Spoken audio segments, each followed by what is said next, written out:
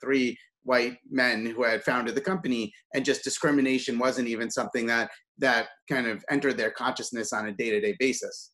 But actually, that's a problem, and it's a problem that that they didn't have other stakeholders thinking about this. It's a problem that they made design choices that were allowing discrimination on the platform, and it's a problem that they weren't tracking the potential for it and then proactively trying to address it.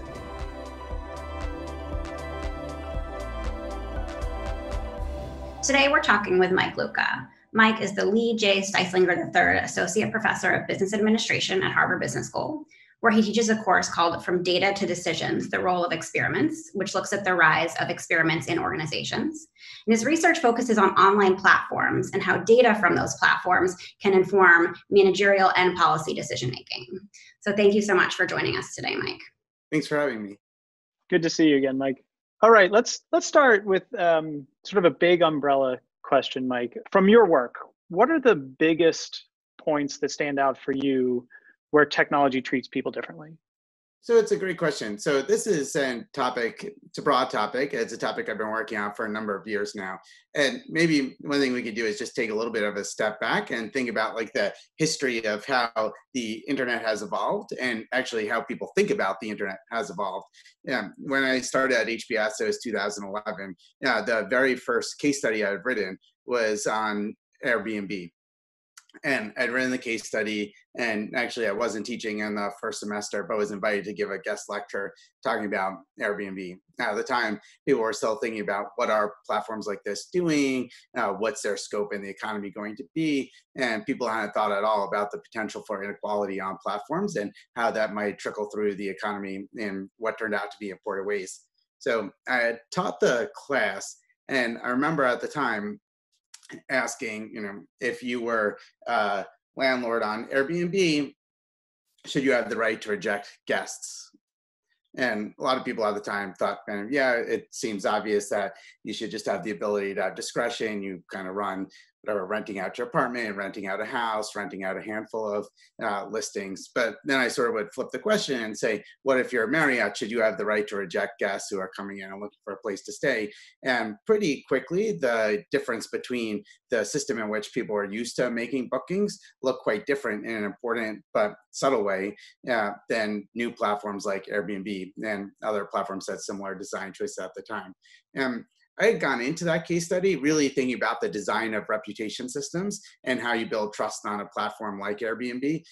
But through the writing of it, it became clear to me that when you look at a platform like Airbnb, they weren't giving that much information for a host to decide whether or not to accept a guest. You basically saw a picture of the person, a name of the person, and not that much else.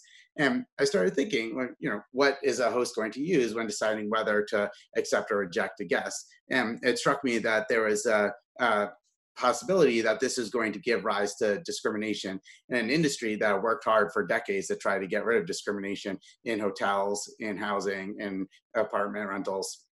Have you done any work to look at the patterns of discrimination? Does it match to what we see in traditional sort of brick and mortar business? Is it similar, or are there just unique qualities that are just totally unique to online platforms? So one area where I've kind of tried to push in my research is thinking about the role of design choices in platforms and how they could lead to more or less discrimination in an ecosystem.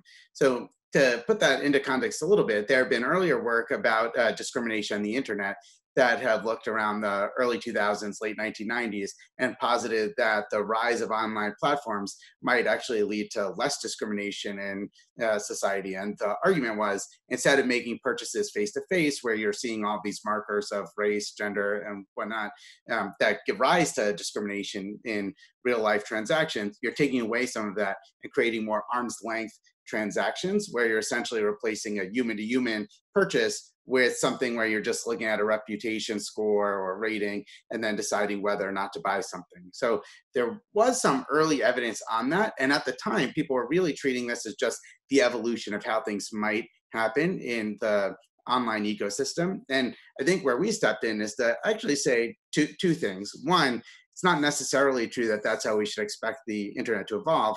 If you look at the first generation of online platforms, it kind of looked like things were going to be more anonymous.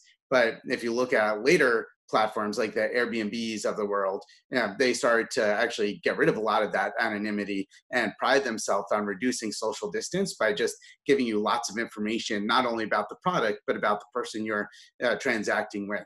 So the first point we raised was essentially that we could expect the possibility of discrimination, even if early work in more anonymous online transactions suggests that there may be less.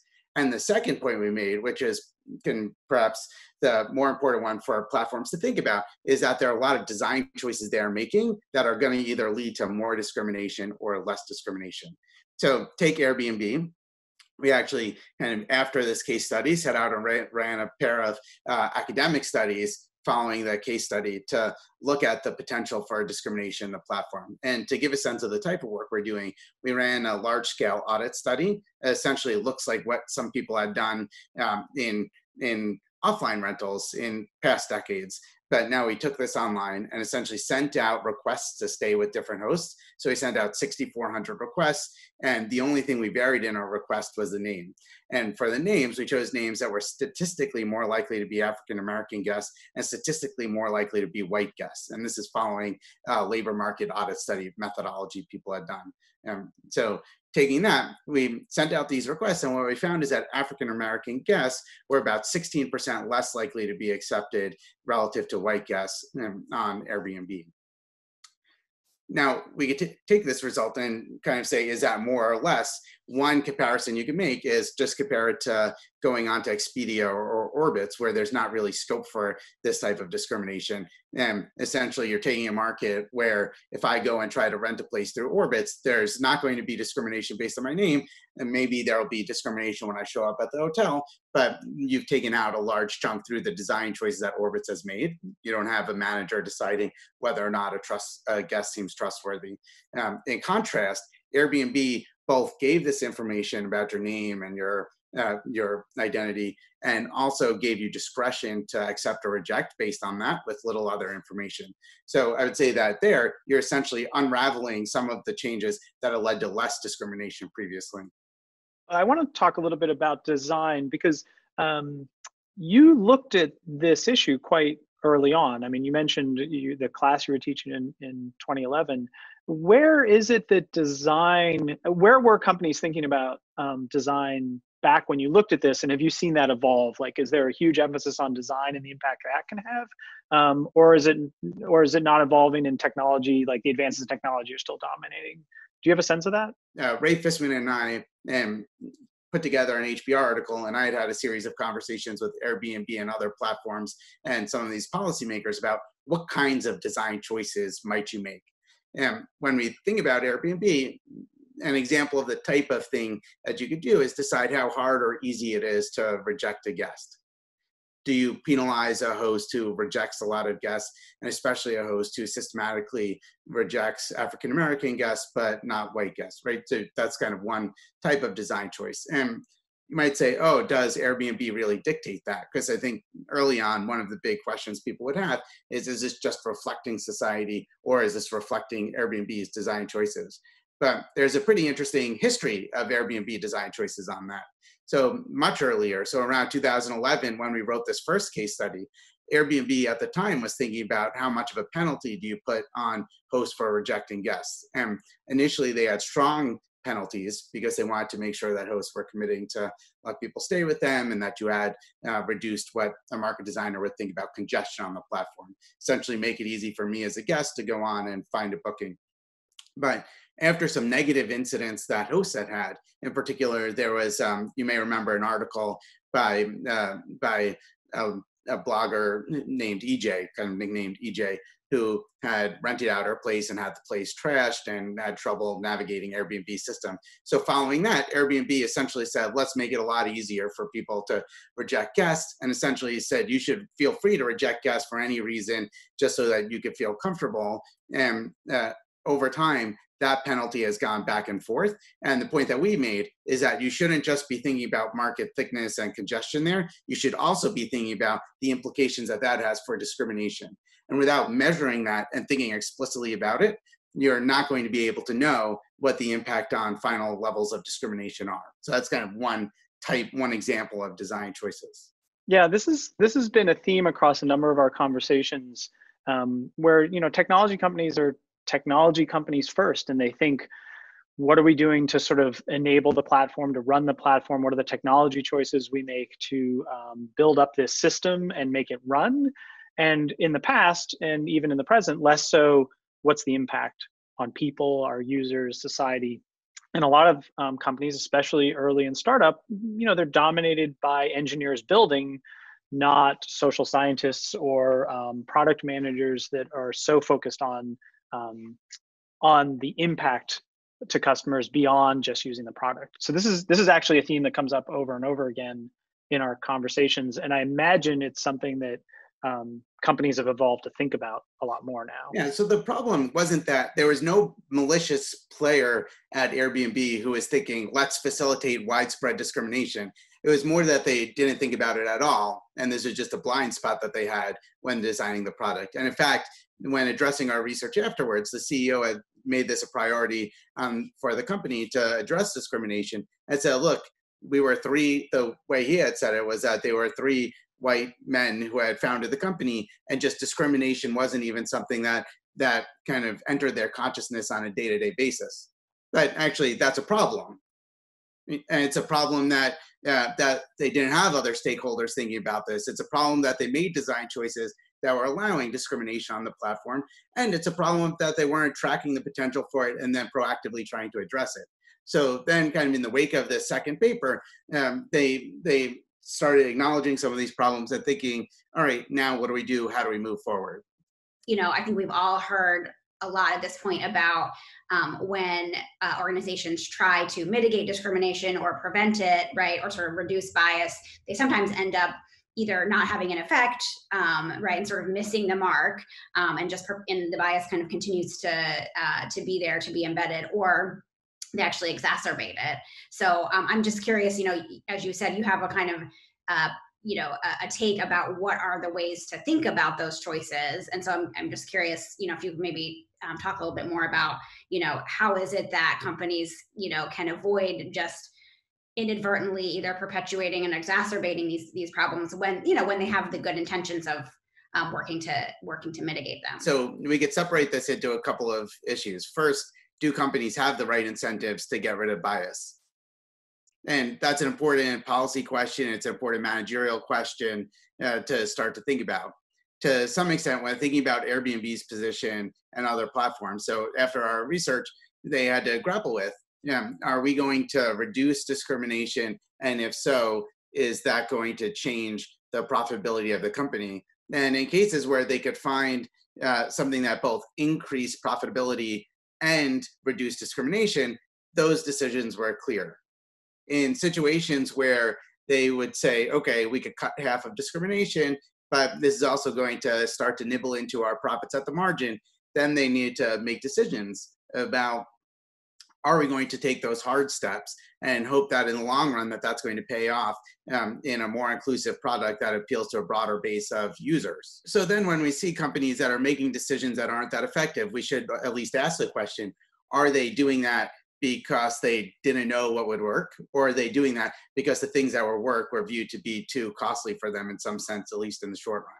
So I give a concrete example of that. In the case of Airbnb, they did adopt a lot of the things that we had suggested. And one of the more interesting changes, I think, is that they created a team of people to look at discrimination on an ongoing basis, understanding that this isn't going to solve the whole problem in one set of changes, that it's going to be something that they need to be thinking about on an ongoing basis. And once you have that infrastructure, there are a lot of things that you could think about doing.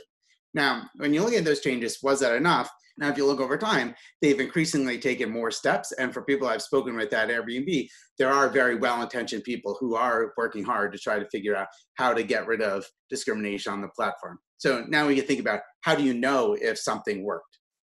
You make this change, you think it worked, you read a paper that suggests this type of thing might be effective. And this is where I think tracking and evaluating via experiments or other empirical methods is super important for companies to be thinking about.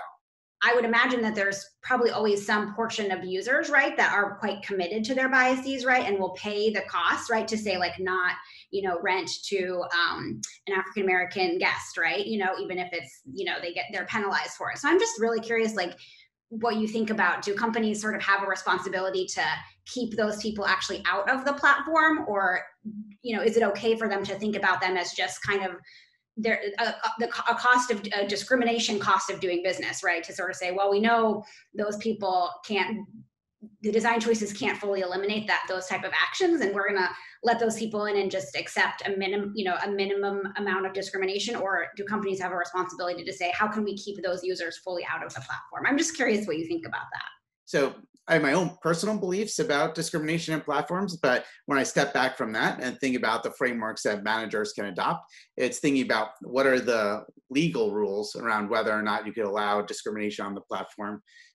What are the ethical guidelines you'll follow? So how do you personally feel about running a platform that's facilitating discrimination? And the third, which sometimes gets overlooked, is how customers and employees are going to feel about visiting a platform that's knowingly facilitating discrimination and allowing people to discriminate who they could just take off the platform. And they're never going to get rid of, it's going to be hard to get rid of all the discrimination on the platform. But when you get to a point where you know that there are discriminators on there and you just say, look, we know that they discriminate, but it's profitable for us, that's pretty tough medicine to ask all of your other customers to take and for all of your employees to take. So after we had this paper, and once everybody kind of agreed that there was discrimination on Airbnb, they got to a point where employees, or a lot of employees, wanted the company to do something about it, and a lot of customers wanted people to do something about it. And that is part of the pressure that could help to induce change on these platforms. We did want to get into this a little bit, and you've talked about this already with some specific examples, but you actually wrote a book with a colleague at Harvard Business School about experiments and the role of experiments in organizations today. And so just wanted to hear you talk a little bit about what exactly is it that experiments can do in helping us to identify and address discrimination. So it turns out experiments play an important role in helping to address discrimination. I could talk a little bit about the motivation for this book and how we started thinking about the issue more broadly. So I've been working for years with my colleague, Max Pazerman. Now he's a psychologist, I'm an economist. He kind of came at this from the lab and thinking about how to take those things out into policy. I came about this thinking about the design of platforms and the role experiments could play there. And we had co-taught a course called Behavioral Insights, where we had taken students to work on behavioral projects in government, thinking about how can you use insights to help improve the social good. And we started thinking about like how important experiments were there in terms of knowing whether or not something would actually work. And we started thinking about it in both the government sector and in the tech sector. And we came together and I thought, look, there's a lot of value that experiments can create in organizations. And we wanted to help managers to think about the fact that managers also have to be thinking about experiments. I think, in the tech sector, experiments have been common for a long time now. But one of the things that we had noticed over the years is that a lot of times, similar to design choices, they would be left as kind of, oh, this is just a decision that gets made in the course of a project. Of course, we have an A/B testing system, but they sort of outsource the thinking on it. And one of the things we realized is that this leads to a lot of challenges that managers face in the tech sector. One of the things we were thinking about is managers should think about the ways to create longer term metrics for their companies. In fact, I could think about a couple of very large companies that have now created efforts to try to say, can we think better about concepts more analogous to the real net present value of a change that they're making and bake that into an experiment, right? Second thing we talk about a lot in the book, and that we have been thinking about that motivated us to write the book, is that kind of similar to having short-run outcomes, companies sometimes have very narrow set of outcomes, right? Where you're thinking about clicks, but you're not thinking about discrimination, you're not thinking about customer sentiment, you're not thinking about impact on other products enough. So having a broader set of metrics that you're using. So when we started thinking about this, we came to the conclusion that there are a lot of managerial questions that we wanted MBA students and we wanted companies to be thinking about when they're trying to run experiments. So in some sense, the goal of the book was, there were multiple goals. The first was trying to help people get an appreciation of the value of experiments. That's also one of the core goals that I had in creating this course, From Data to Decisions. Help people understand how and where experiments can be used. The second part is, what are some of the key design choices that should require managerial input? Like, what are the outcomes you care about? Are you trying to understand a mechanism or a specific effect size? Are you thinking about generalizing this insight to somewhere else? If so, what are some of the challenges involved there? Right? So kind of the design choices, and then how do you interpret this and bake it into a managerial decision at the end? And while there have been lots of technical guides on experimentation, we thought that there was a real real hole in trying to understand how managers should think about going from an experiment to a managerial decision. And that's what motivated the book. In the book, we walk through essentially 1/3 behavioral experiments in government, 1/3 tech experiments, and 1/3 sort of putting it all together to get to bigger experiments throughout society.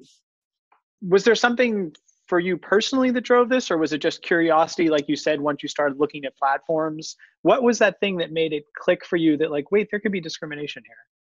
I went to BU for grad school. So I grew up in New York, so I'm like a Yankees fan. So there's a little bit of tension there. But outside of that, I loved it and had a great experience.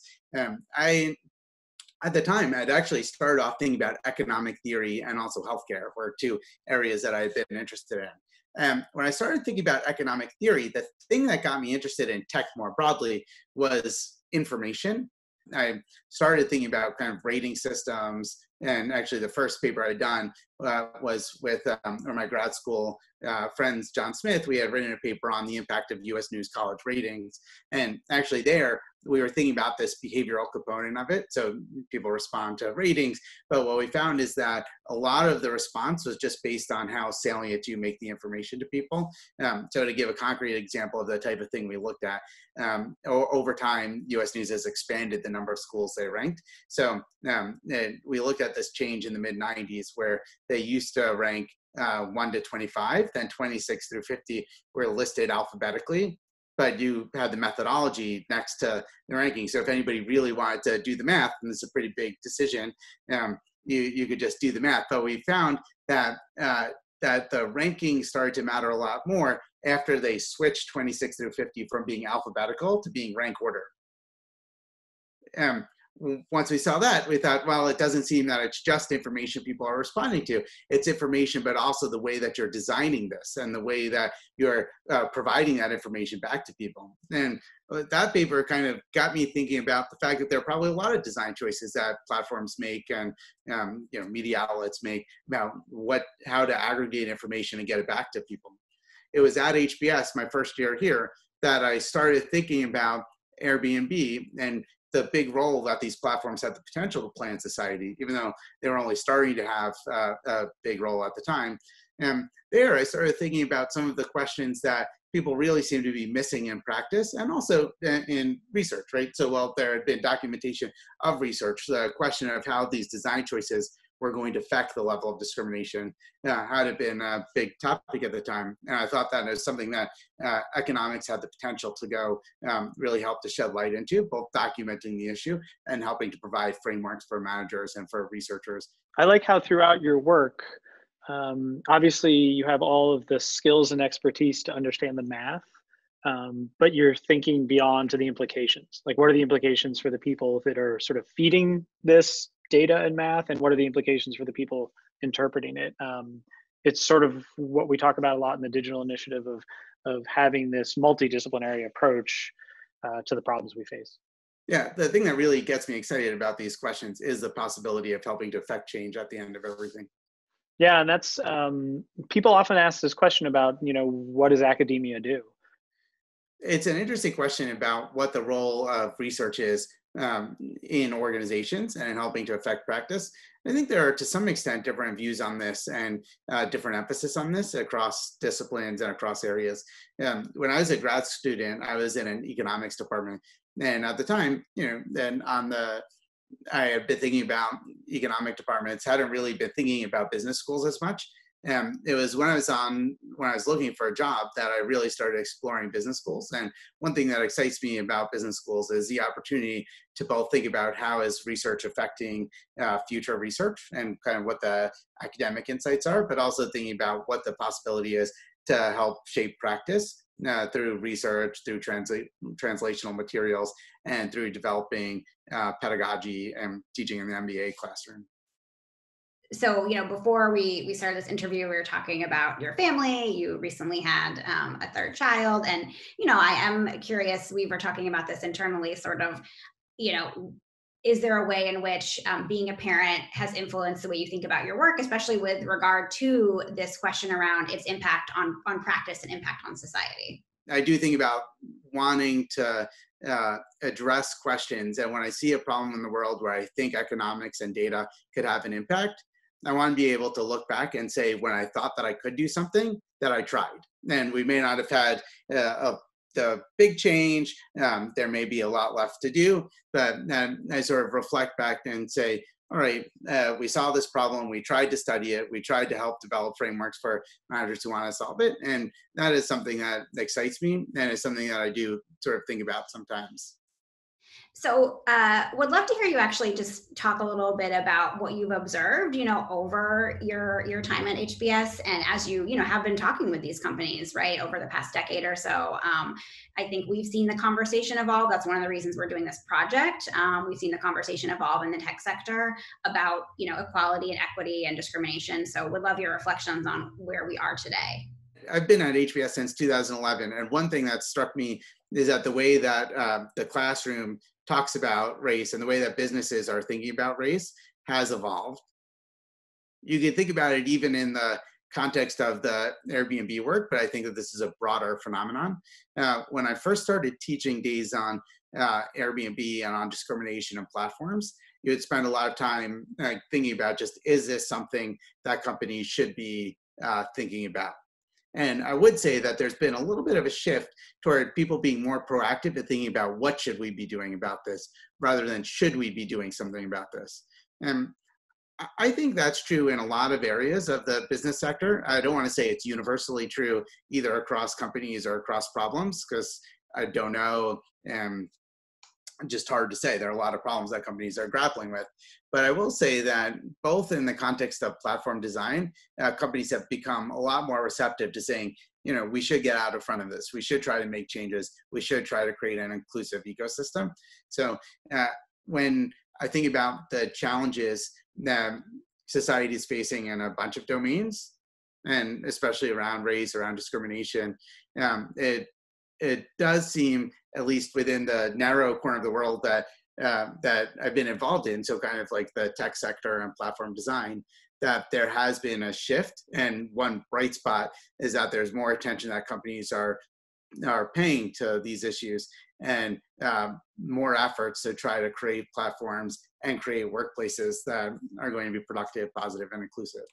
I think you're absolutely right that just in, business generally, there's been a real evolution. And I've seen it definitely outside the tech sector as well. I think, it's, I think there's variation, of course, and that's one reason I actually think work like yours is so important, because I think it is helping shift the conversation away from business leaders saying, okay, well, what do I do? How do I just not discriminate? Or how do I be sort of more gender inclusive or racially inclusive or whatever, but to say, oh, okay, how do I develop a way of thinking about these issues, right? How do I develop, build into kind of the processes that we engage in every day, experimentation and looking at our data and actually just incorporating this as part of how we think about our work, which is quite different from just like, what are the, things that I need to do to comply with regulation, or, what are the things that I need to sort of not do? What's like the list of no-nos, right? Which I think for so long has been the way that businesses have approach these issues. And I think, we've seen the limitations of that kind of,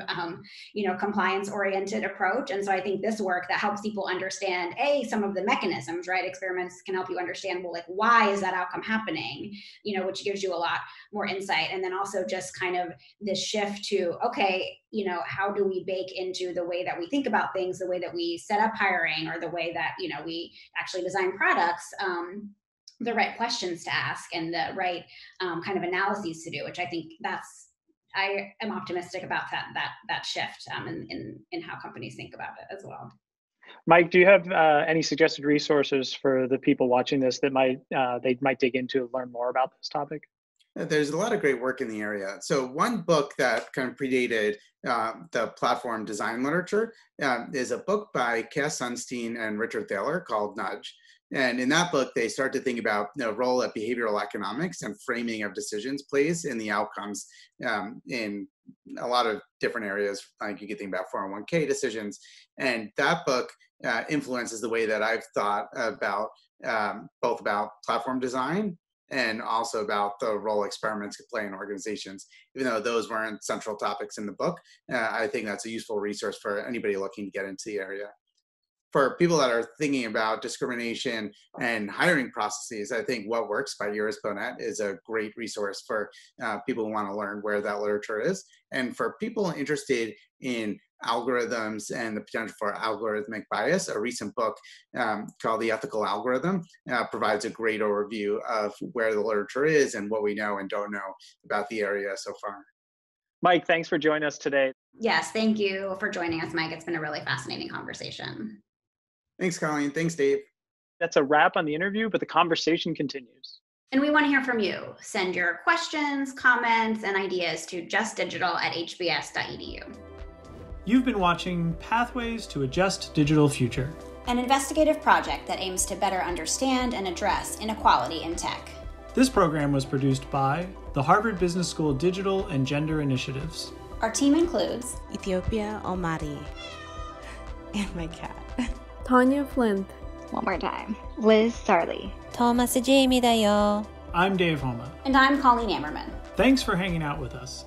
Keep exploring at justdigital.hbs.edu.